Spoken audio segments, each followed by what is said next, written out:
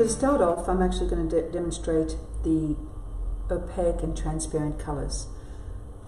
It's important that you understand that distinction, because otherwise you would tend to use a color for the wrong reason. So with an opaque color, it will obliterate, say, another color beneath it.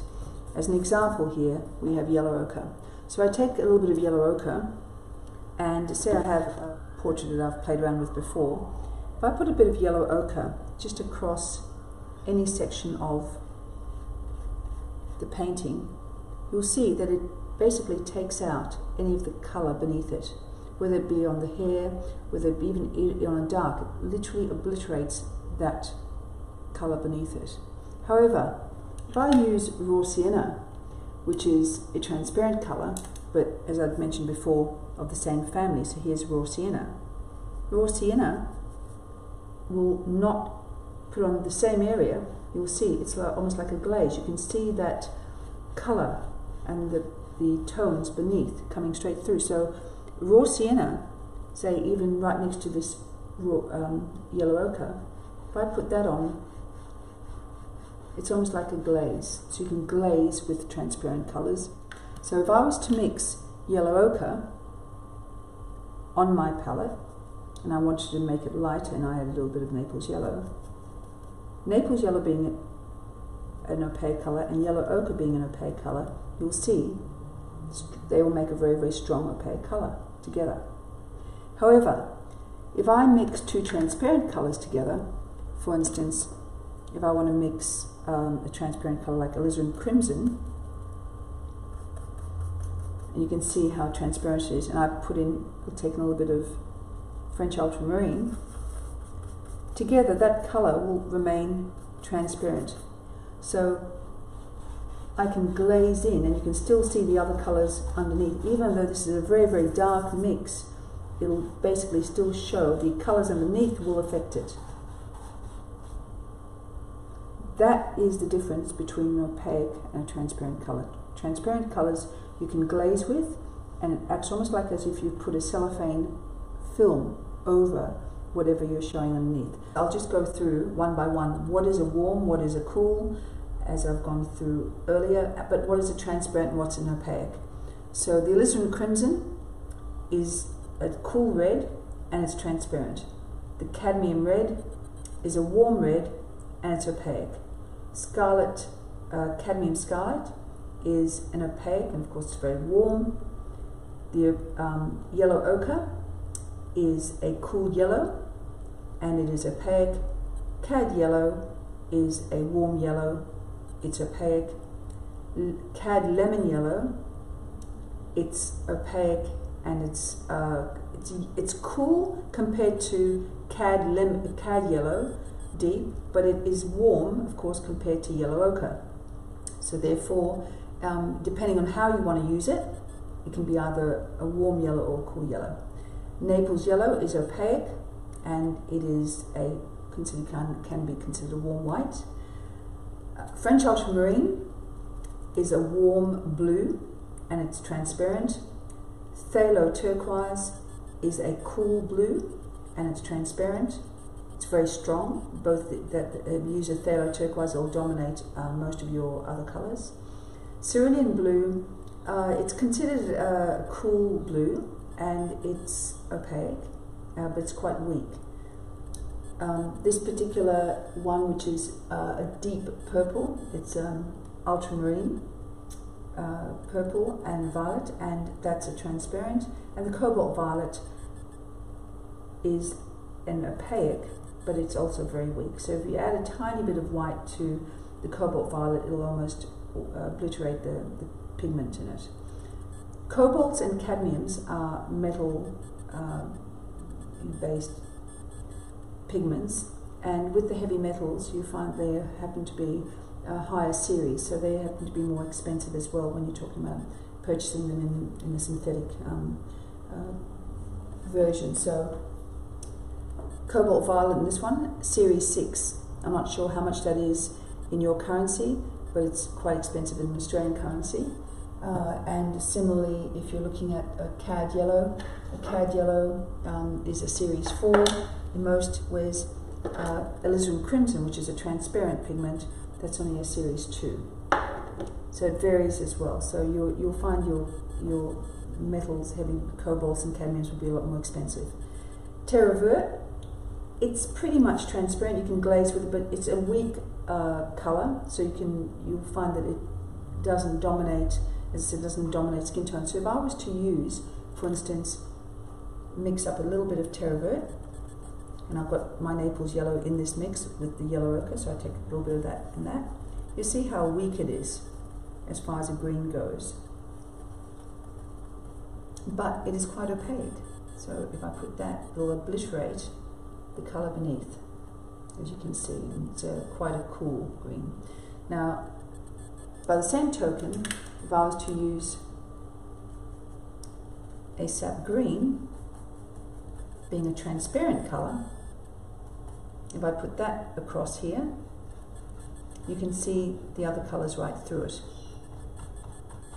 And a sap green is a stronger colour, it's darker, but if I have a sap green with a tiny bit of Naples yellow, you'll see how that really obliterates it, but it's quite different here altogether. So when you're mixing a transparent colour with an opaque colour, it can turn quite opaque, as you'll see here. So there was my sap green overlying the pigment beneath, and it was like the transparent glaze. Here's sap green with a little bit of yellow ochre in it, Naples yellow and yellow ochre in it. As soon as that Naples yellow and yellow ochre are mixed into it, it becomes opaque again.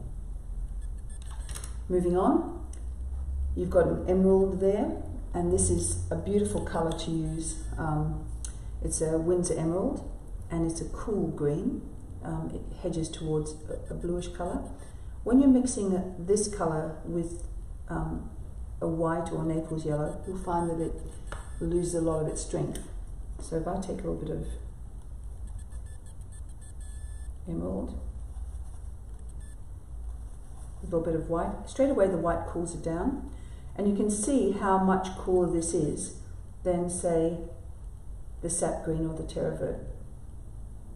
It's a lot cooler, it's more towards blue. Whereas if you look at something like the cad green, which is opaque as well, you put that next to it, you can see how much warmer it is. So the emerald has got a bluish, it leans towards blue, and the cad green leans towards yellow. That will help you understand which colours therefore to use to bring something forward, because warm colours bring things forward and cool colours take things back in space. If you were, for instance, to therefore use this in context of a landscape, you would use the emerald green, you would add to your grass, if you're painting a field that would extend, say, a football field extending back in space for a couple 100 metres, and you need to show that on a canvas, you would use your warm greens on the grass in the foreground, and you would use your cool greens on the grass in the background, which means it would therefore give it perspective and give it depth, because the cool colours recede. Even though they're both green, you make the warm green come forward and the cool green would recede. Then we move on to our umbers and our browns. Raw umber. Raw umber is not exactly a brown. It can be used quite differently. If you mix a raw umber with a little bit of phthalo blue, and the phthalo blue being a cool blue, strong blue, but it's very cool, and a raw umber being a cool colour, you'll find that together they make a very cool and great background colour. So you can see that if I add a tiny little bit of white even into it, it'll cool it down even further. Now putting that, assuming that we're taking this olive green as a warm compared to this, watch what happens when you put this colour together. You can see how it drops back in space. So raw umber, although it looks like it can be a brown, raw umber is actually more of a grey than anything else. And it can be used, if you're using, as far as what you're using, you can use it naturally for background colour, if I'm mixing it around for background colour. But also, raw umber is the colour when you're mixing it with a little bit of white and even a little bit of blue, as you can see there. It's the colour you would use for the whites of the eyes. when we're dealing with portraits. So that grey, blue, white mix is is a colour that I want you to think about for, you know, putting them back into the portrait. And when you're creating whatever it is, whether it's a still life, a portrait, a landscape, whatever colour you put into the background, think about then incorporating that to unify the portrait, or to unify the painting, I should say. Put some of the background colour back into the portrait, and if it's as much as just a tiny spot into the face, into the features, or into the foreground, painting a field, or into a landscape, or even into a still life, where you might use the raw umber again, where it's on a turn of a fold of a napkin, or into the turning point in the cooling off of an area. You repeat whatever's in the background colour into the subject and into the foreground, and that unifies the whole painting. Then we move into, say, the burnt umber. Now, the burnt umber is much more of a brown. If you look at a burnt umber as far as a colour goes, it's really a brown. And even adding a little bit of white to it, it stays a brown. You can see how different the burnt umber is when you add white to it, to a raw umber. So the raw umber tends to be more of like a grey colour. The burnt umber is warm. So raw umber, cool, having raw in it. Burnt umber, warm, the word burnt. Raw sienna will be a cool, burnt sienna will be a warm. So looking at those two colours, raw sienna, you can use that as nice, sometimes as an underpainting as well, but look what happens when I add a little bit of white. It's very weak. So if you're thinking about adding white to something like raw sienna, yes, it'll make it opaque, whereas beforehand, when I glazed it in its pure form, it was transparent. As soon as you add white to something, it'll become opaque, and it'll cool it down even more. But you compare this particular raw sienna with white, compare that to yellow ochre and white. Here's a bit of yellow ochre, here's a bit of white. You can see now how yellow ochre and white, that yellow ochre is much warmer compared to that raw sienna in white. So that's a warmer compared to its, which looks like of the same family, the raw sienna, which is cool. And last of all, we've got burnt sienna. Now, burnt sienna, as colour goes, it's a lovely colour that I use for underpainting. So as you can see, it's a transparent colour. You can see that when I demonstrate it if I glaze over it. So a little bit of burnt sienna in glaze. You can see the pigments underneath it. It doesn't obliterate anything. However, you can see also that it would work, it has a lot of strength. So as far as a tonal range, how dark it can go, it's an important pigment to use for underpainting. So either sketching out a portrait or underpainting a still life or a landscape, because it's got a strong tonal range, as does alizarin, but alizarin is probably a little bit too hot. Burnt sienna gives you the full range almost of tones. It can be very, very dark, and so it has a strong staining ability as a dark, as you can see there, and it can also be watered down with a little bit of terps, and it can be used as a very, very light glaze. So therefore, as an underpainting goes, burnt sienna is a very, very good tool to use, both in landscape, portraits, and still life. And I use it regularly for an underpainting because it's a colour that you can rub back on, and it doesn't stain it like an opaque colour would. These last two colours were ivory black. Ivory black is a warm black. Ivory, if you think of what ivory is not something we use in our day-to-day colours anymore very much, because I tend to make my own blacks. But if you can see, look at ivory black as a tone, it's very, very dark. Now that dark of ivory black still has a warmth in it, whereas something like Mars black is very, very much colder. I can match that tone of ivory black by pretty much mixing my own black, which in this case will be, as I demonstrated earlier, I can make it with an alizarin crimson, and French ultramarine and almost match it.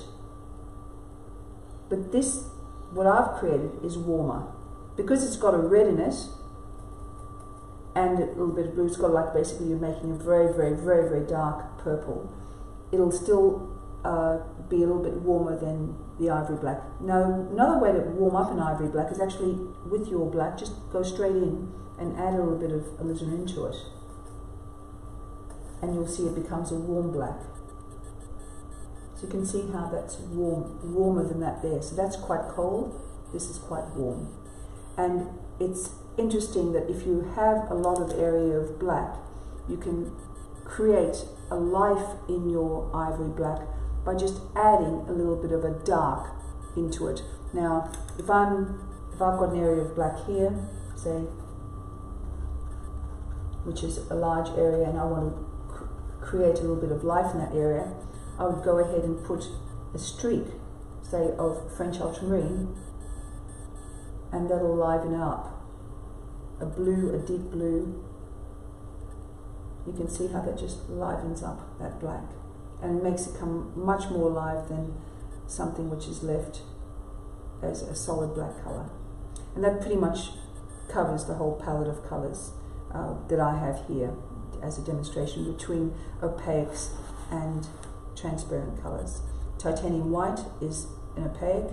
Add titanium white to any of these pigments and it will become opaque. You would scumble with an opaque color, whereas you glaze with a transparent color. You're basically doing the same thing, it's just a difference in terminology. So if you wanted to create clouds on a blue sky, you would scumble in a transparent white, and that would create a lovely scumbled cloud.